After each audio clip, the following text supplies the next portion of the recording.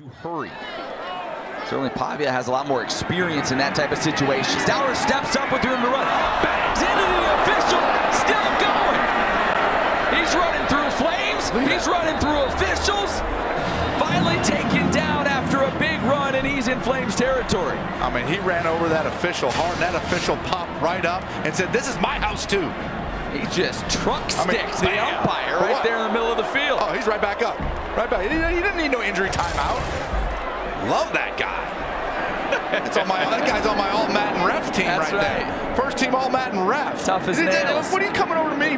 White hat. I don't need no injury timeout. Let's play ball.